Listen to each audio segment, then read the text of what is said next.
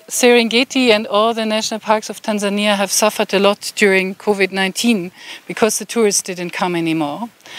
And as we have cooperated with the Serengeti for many years, 60, we felt we really need to help in this situation.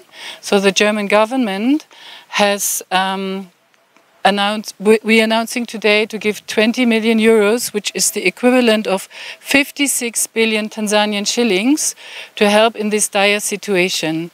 This money is supposed to go to the Sulu Game Reserve, to the Serengeti and to Nyerere National Parks. Our cooperation goes back to the times when Mwalimu Nyerere and Professor Jimek were teaming up to protect the wildlife of Tanzania, and we're very happy to continue this excellent cooperation. Kwa niaba ya Wizara ya Maliasili na Utalii na kwa niaba pia ya serikali ya Jamhuri ya Muungano wa Tanzania, kuwashukuru sana rafiki zetu wa Ujerumani ambao tumekuwa tukishirikiana nao kwa miaka 60 katika kusaidia mbuga zetu mbalimbali na uhifadhi hapa Tanzania.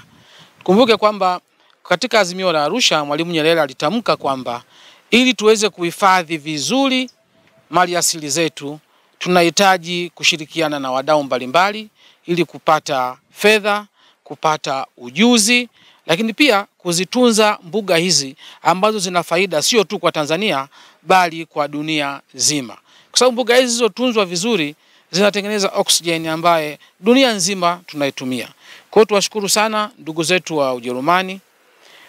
Na mradi huu utatekelezwa kwa pamoja kati ya TANAPA, TAWA na Frankfurt Zoological Society. Hapa ni ndani ya hifadhi ya Serengeti na mimi ni Doto Kadoshi wa EATV saa moja.